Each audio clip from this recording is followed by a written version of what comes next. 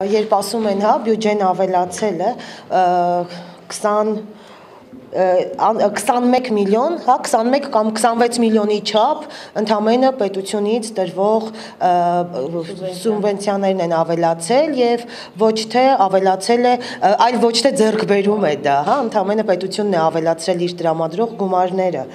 եւ турքերի բարձրացման հաշվին նաեւ, որ մենք թե տարեսկզբում թե տարվա ընթացքում турքերը բարձրացրեցինք, դրա հաշվին ինչ որ էլի աճ ունենք բյուջեում եւ ընդամենը դա պետությունից տրամադրվող գումարների հաշվին են այդ աճերը։ Ես մի փոքր թվերը ներկայացնեմ, եթե թույլ կտաք, ուրեմն այս տարի բյուջեն 107 միլիարդ 120 միլիոն է,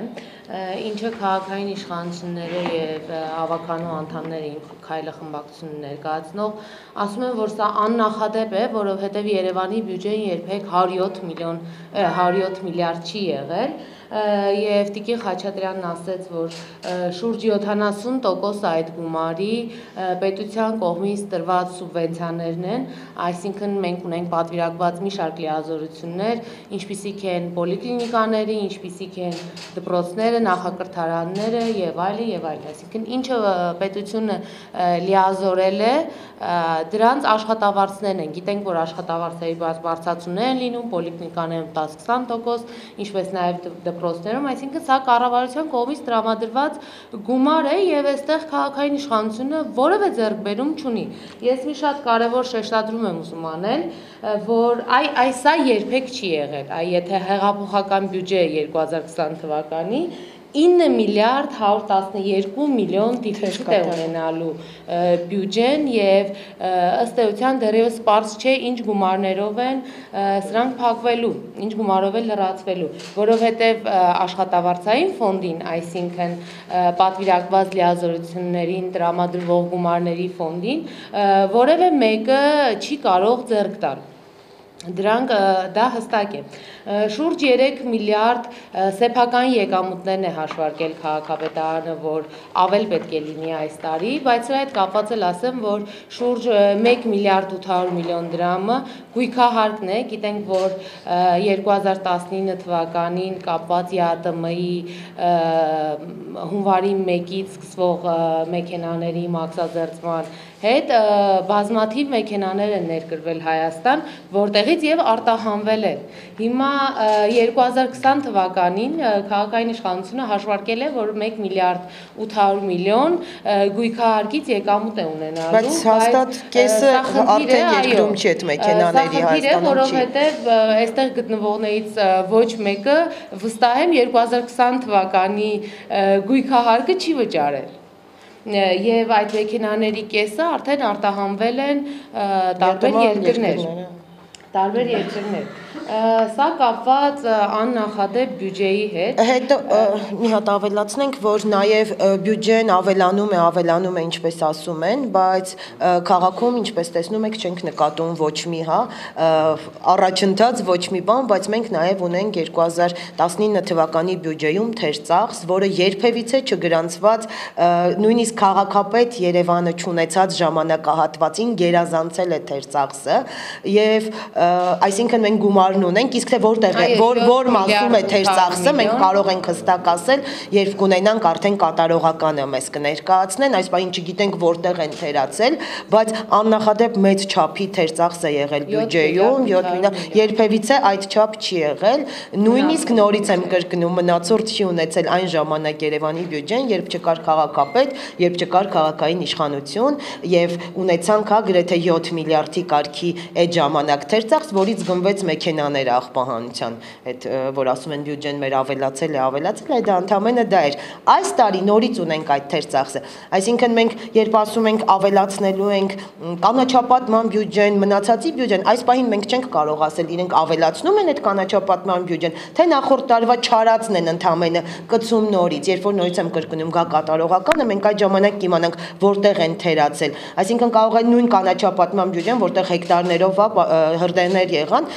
կատարած չլինեն եւ ընդամենը այդ մնացորդը այդ բյուջեի ավելացնեն հաջորդ տարվա համար, բայց բոլորս հասկանում ենք, որ ծառը օրինակ եթե չորանում է, հետո հետ բերել նորից այդ ծառը հնարավոր չի, այսինքն նորը պետքա տնկենք, նորից աճի եւ տնտեսությունը լրիվ ուրիշ աշխատանք, ամենօրյա աշխատանք է քաղաքային տնտեսությունը պահանջում եւ ոչ թե սпасել մինչեւ ինչ որ բան վերջնական փչանա, վերջնական շարքից դուրս գա եւ նոր սկսենք աշխատանքի գումար է, օրինակ 2019-ին օրինակ եմ բերում սա ընդամենը, եթե պետք է արվեր 200 մետր ասֆալտ, արվել է 100 մետր ասֆալտ, 100-ը չի արվել, եւ սա ամենևին տնտեսում չի։ Քաղաքային իշխանությունը անդադ դա փաթեթավորում է նմանօրինակ իրավիճակները, որ մենք տնտեսում ենք արել, ոչ եղբայր, դա չարված աշխատանք է։ Դա չարված աշխատանքի արդյունք է, որ այսօր մնացորդը 7 միլիարդ 800 միլիոն է, սա էլ է աննախադեպ, այս սրանք են աննախադեպ, ոչ թե որ կառավարությունը սուբվենցիա է տվել ահռելի գումար քաղաքային իշխանությանը, քաղաքապետարանին, դա է աննախադեպ, այլ նման կետերն են աննախադեպ, այո, այս բյուջեն իրապես աննախադեպ է Երևանի պատմության մեջ։ Մենք նաև ունենք նորից, երբ ասում են ավելացնելու ենք բյուջեն, մենք նորից ունենք տուրքերի բարձրացում, այսինքն են ամենափոքր, ամենացածր օղակի տուրքերն են բարձրանում, եթե ժամանակին քաղաքացին փոքր շինթույլտվության համար իր տան մեջ սեփական օրինակ եմ, էլի դա բերում, տան պատուհանի տեղը փոխելու համար վճարում էր 15,000, արդեն կվճարի 21,000, եթե մինչև 200 քառակուսի մետր իր ունեցած որևիցե շինության վրա ձևափոխում էր թեթևանում 75,000-ի փոխարեն այսօր այդ կվճարի 105,000, այնտեղ 200-ից 500 քառակուսի ունեցող ինչ որ տարածք դա խանութ է, սեփական տուն է, տանիքի ձևափոխում կամ չգիտեմ ինչ է եթե անում 150,000-ի փոխարեն 210,000 ու այսպես բարձրանում է, այսինքն մենք նորից տուրքերը բարձրացրել ենք եւ դրա հաշվին ենք ակնկալում նաեւ նորից ինչ որ բյուջեի բարձրացում։ Աղբահանությունից, դե աղբահանություն ինչպես տեսանք ստեղծվեց նոր հիմնարկը, մենք ողջունեցինք մասամբ, որովհետև մենք միևնույն է հակված ենք նրան, որ մինչև օրս եւ այսօր արդեն այս բյուջեով ապացույց, որ Երևանի ավագանու լույս խմբակցությունը նաեւ դրան նախորդած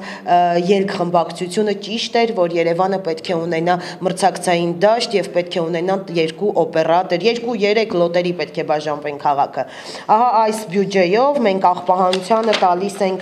տեսեք, այստեղ թվերը գրել ենք մենք ուրիշ ձևակերպում է տրված թվերին, այսինքն մենք տալիս ենք սանիտեկին 5 միլիարդ 146 միլիոն 200 չէր հասնում, հա, բայց ասում ենք նոր հիմնարկին տալիս ենք 4 միլիարդ 600 միլիոն Բայց տեսեք, այստեղ ինչն է խնդիրը, բացի այն, նաև այստեղ չենք նշում, մինչև դա, մի հատ էլ առանձին կետ կա, թե առանձին ինչ գումար ենք տալիս, այստեղ սանիտեկը վճարում էր 20% հարկ, պետությանը ավելացված արժեքի հարկը վճարում էր սանիտեկը, այս հիմնարկը ազատված է այդ հարկից, այսինքն երբ հաշվում ես, շուրջ 600 միլիոն սանիտեկից ավել գումար ենք մենք տալիս աղբահանության նոր հիմնարկին։ Մենք տալիս ենք ավել ճիշտ ունենում է աղբահանության հիմնարկը, հա, թվով նայում ենք գրեթե նույնն է, բայց մեծ հաշվով աղբահանության հիմնարկը շատ ավելի գումար է ունենում։ Եվ որակային ապահովման համար որակը ինքը պետք է արդեն իսկ գոնե սանիտեկի առաջին 2 տարիների նման ապահոver, բայց մենք չունենք այդ ու ես խիստ կասկածում եմ, որ ունենալու ենք այդ ապահովումը, հա, աղբահանության, որտեղ սանմակրում բացառապես չկա Երևանում, եթե մենք համարում ենք աղբահանությունը միայն աղբամանները դատարկելն է, մենք չարաչար սխալվում ենք, բունկերների դեռ աղբի կուտակման խնդիր ունենք, սանմակրումը այլանդակ վիճակում է, աղբահանության հիմնարկի աշխատանքի հետ, այստեղ գալիս ենք նրան, որ պետք էին օպերատորներ, պետք էր մրցակցություն, որովհետև մենք նաև առանձին մի կետով սանիտեկին աղբահանության հիմնարկին ներդրումների ծրագրերի համար տրամադրում ենք 1 միլիարդ 130 միլիոն գումար, դա անունը դրել ենք ներդրումներ, բայց նույն սանիտեկ ենք ասում անընդհատ, սանիտեկն է եղել, դրա համար ենք սանիտեկ ասում եւ ոչ մեկ չի հերքում, որ սանիտեկը տապալված, հա, կազմակերպություն էր, այդտեղ սանիտեկինը չի խնդիրը, այլ նրանում, որ մենք ասում ենք լրիվ բավարար է այդ գումարը, այո, ես էլի եմ համարում, որ լրիվ բավարար է եւ կարիք չուներ ավել գումար տալու այդ հիմնարկը 1 միլիարդ 130 միլիոն տալիս ենք այն պարագայում, երբ մյուս կազմակերպությունները, եթե այլ կազմակերպություններ ոչ թե բացեինք համայնքային հիմնարկ եւ ընդհանրապես այլ կազմակերպություններ ներգրավեինք, այդ դեպքում նույն այդ գումարը մտնելու էր այն 5.2 միլիարդի մեջ, որը մենք դրանից առաջ տալիս էինք աղբանության համար, այսինքն ավել գումար նորից տրամադրում ենք։ Իդեպ ինձ երեկոյան մի նկար էլ ուղարկել են, որ թե ինչ վիճակում են այս պահին կամազները, որոնք նույնիսկ ձայնագրություն է ես կարող եմ ցույց տալ, թե ինչ վիճակում են, թե ինչպես է ջուրը գնում կամազների տակից ու վատ վիճակում են արդեն իսկ մեր կամազները։ Երբ մենք ասում ենք եկեք գումար չծախսենք քաղաքի բյուջեից, եկեք այլ օպերատորներ ներգրավենք, մեզ իհարկե լսող չեղավ, ինչպես տրանսպորտի հարցում, երբ ասում ենք մի կանգնեք այն կետից, որտեղ կանգնել է շարունակեք այն կետից, որտեղ կանգնել է Տաոն Մարգարյանը եւ գնացեք առաջ, ինչպես հիշում եք, հայտնի Քուանշ պարոն քաղաքապետ նիստներ եւ քաղաքապետը մեզ 55,000 ստանալու ու ոչինչ չանելու մեջ մեղադրեց, բայց 1 տարի հետո ինքը սկսեց հենց այնտեղից, որտեղից մենք ասում էինք մի կանգնեք, ու այսօր ինչ ենք անում, բանակցային փուլը մոտենում է ավարտին, քննարկումները մոտենում են ավարտին եւ մի տարի մենք իզուր թե կորցրեցինք տրանսպորտի համար, թե աղբահանությունը, որ քաղաքային իշխանությունը ձևավորվելու օրվանից մենք ասում ենք սանիտեկի հետ գոնե պայմանագրերից մեկը պետք է լուծել եւ ուրիշ օպերատոր ներգրավել։ Ես այստեղ եթե Տիկին Խաչատրյանը թույլ տա եւս մեկ անգամ ընդգծեմ, որ տեսեք ինչ է արել քաղաքային իշխանությունը, բերել է աղբահանությունը, աղբահանության հետ կապված բյուջեն 2 առանձին հոդվածներով։ Մի հոդվածով 4 միլիարդ 600 միլիոն դրամ տրամադրվում է համայնքային հիմնարկին աղբահանություն իրականացնելու համար եւ մեկ այլ հոդված բերել է Տիկին Խաչատրյանն ասեց 1 միլիարդ 100 միլիոն շուրջ մեքենաներ եւ գույք ձեռք բերելու համար աղբամաններ ձեռք բերելու համար սրանց գումարը մի քանի շատ է կազմում, քան սանիտեկին տրամադրվող տարեկան այդ 5 միլիարդ 200 միլիոն դրամը եւ քաղաքային իշխանությունը հերթական անգամ թոզ է փչում քաղաքացիների աչքին ասելով որ մենք իհարկե այդ ծառայությունը ավելի մատչելի ենք մատուցելու քան սանիտեկ ընկերությունը դրանց գումարը մի քանի շատ ավելի շատ է քան սանիտեկին տրամադրվող գումարը եւ պետք չէ այստեղ մանիպուլյացիաներ անել փորձել այլ կոնտեքստից ներկայացնել այստեղ խնդիրն այն է, որ իրապես քաղաքային հիմնարկը շատ է գումար վատնելու, կարող ենք ասել, որովհետև երբ փոխքաղաքապետը ներկայացնում է, որ այդ ավել գումարը տրամադրվելու է մեքենաների ամորտիզացիաներին եւ պահպանմանը, մասնավոր օպերատորներ էր անում եւ որևէ մեկը չի կարողանա մեզ հավաստիացնել, որ կամազների մասերը կամ ամորտիզացիան ավելի թանկ է, քան Սկանյաների եւ Վոլվոների, որոնք մի քանի անգամ ավելի թանկարժեք մեքենաներ են եւ նրանց պահպանումը եւս թանկ է։ Այսինքն ինչ տարբերություն Opel-ի ամորտիզացիան, թե Mercedes 10-ի մեքենայի ամորտիզացիան տարբերություն կա եւ շատ ավելի էժան է լինելու, քան մասնավոր ընկերության մեքենաները։ Սա աղբահանության մասով եւ երևի թե ուրեմն հնգամյա ծրագրում Երևանի քաղաքապետարանի չկա ոչ մի վերելակ, նոր վերելակի մասին ոչինչ։ Ընդհանրապես ոչինչ, 0 նոր վերելակի մասին է գրված հնգամյա ծրագրում։ Ավելին, աջափնյակ, եթե չեմ սխալվում, նաև Մալաթիա Սեբաստիա վարչական շրջանների բյուջեի, հա, առաջարկած վարչական շրջանների բյուջեի մեջ նույնիսկ չկա վերելակ նորոգելու վերելակի ցեղսպասարկման համար նախատեսված ոչինչ։ վերելակների մասին հնգամյա ծրագրում, չեմ ասում 20 թվականի, այլ ընդհանրապես հնգամյա ծրագրում չկա ոչինչ։ 4428 վերելակ ունի Երևանը, որից եթե չեմ սխալվում, հա նախորդ տարիներին ասում են 2000-ին մոտ, թե ավել նույնիսկ ունեն հիմնանորոգման, փոխման կարիք, վթարայնության աշճան ունեն լուրջ, համենայն դեպս հնգամյա ծրագրում չկա, բայց հնգամյա ծրագրում կա 44 միլիոն, եթե հիշում եք, թե մենք մեր ելքխմբակցության, մեր քաղաքապետ Նիկոլ Փաշինյանի հետ միասին, թե եթե չեմ սխալվում նաև Հայկ Մարությանի քարոզարշավին մենք միշտ բան ենք արել, նաև ավագանի եղած ժամանակ Տարոն Մարգարյանին մեղադրում էինք դրոշների 44 միլիոնի մեջ, բայց Հայկ Մարությանի բյուջեում նորից դրոշները Տարոն Մարգարյանի 44 միլիոնն են շարունակում մնալ։ Այս պահին չենք նայել ամանորյա ծախսերը, բայց երևի թե դա միակ բանն է, որը վստահ եմ, որ արդարացնելու է իրեն, որովհետև այն նախագիծը, որը նախապատրաստվում է ամանորյա, հա, միջոցառումների համար շատ սիրուն ու շատ լավ նախագիծ է։ Այս բացի վերելակներից չկա նաև ստորգետնյա, վերգետնյա անցումներ, մետրոյի ճոպանուղու ու կասկադի մասին գրված է կախված ներդրումներից, որին սպասում էին, ես վերջերս գրել եմ, սկսված պարոն Համբարձումյանից սկսած, քաղաքապետեր, մինչև Տարոն Մարգարյան, արդեն բոլորը սպասում էին, սովետի ժամանակա փորվել այդ մետրոյի հատվածը, որ պետք է կառուցվի ու կանգնել, այսինքն դրան հաջորդած բոլոր քաղաքապետերը սպասում էին այդ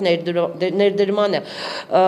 Այս 2 օր է իմ քայլախմբակցության ավագանիներն ասում են, դե կտեսնեք կամ բաներ, միգուցե իրանք գիտեն կա ներդրող, հուսանք, որին ես խիստ կասկածում եմ, բայց կա մի կարևոր բան, որը ես կարող եմ իմ պատկերացմամբ ձևակերպել, որ քաղաքային իշխանությունները հասկանալով, որ աջափնյակ մետրոն հնարավոր չի լինելու իրականացնել, թող իրականացնեն, ես կասեմ, ես սխալվեցի, դուք ճիշտ էիք, բայց իմ կասկածներն այսպիսին են, կա նոր խոստում քաղաքային իշխանության հնգամյա ծրագրում, որտեղ խոստացվում է եւս մեկ մետրոյի կայարան, որը լինելու է Սուրմալու եւ Փեթակ առևտրի կենտրոնների տարածքում։ Ինչ է այնտեղ մետրոն գնում է բաց տարածքով կամուրջի վրայով, այսինքն մեզ ընդամենը պետք է ունենալ աստիճան, հա, որը բարձրանա ու այդ ինքը, հա, ծածկ ընդամենը կայարան ենք մենք անելու, այսինքն ոչինչի կարիք չկա, ինքը անցնում է բացօթյա այդտեղից։ Ես կարծում եմ, որ քաղաքային իշխանությունը հասկացել է, որ իր խոստումը այն նախագիծը, որը ցույց էին տվել մի ամիս թափահարում էին մետրոյի, չեն կարողանալու իրագործել եւ գտել են այլընտրանքային մի տարբերակ, դա մի հատ աստիճանավանդակ ստեղծելն է եւ ասել, որ մենք մետրոյի նոր կայարան ունեցանք։